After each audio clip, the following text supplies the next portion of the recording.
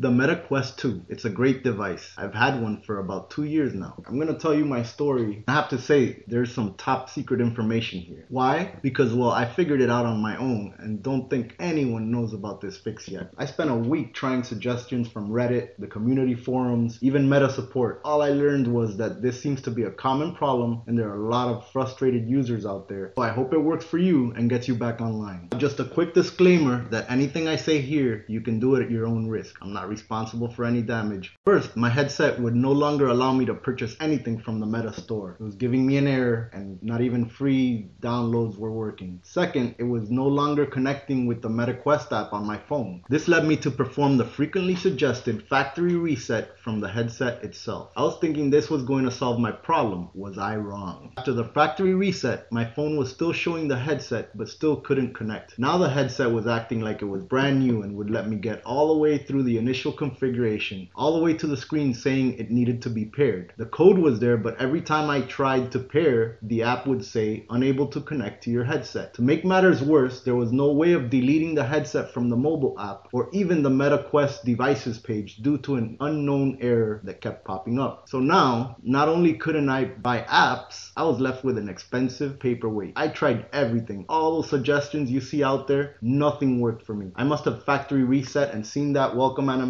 50 times. After taking some much needed breaks to cool off, and we're talking days here, I told myself I'm not going to give up. There has to be a way. It turns out there is some software you can download called Meta Quest Developer Hub that works on Windows or Mac. You need to have a computer with Bluetooth for this fix. Another thing is you should sign in with the same account that you had linked to your Quest. That's how I did it. I also had to create a developer organization as requested by the software, but compared to everything else, that was a piece of cake. When you install this software and set up your headset, it will pair with the headset and get the headset functional again. I'm guessing the software has a more robust pairing feature than the phone app and is able to bypass whatever hiccup was preventing the pairing. It worked for me and I hope it works for you too. So please don't forget to like, comment, and subscribe.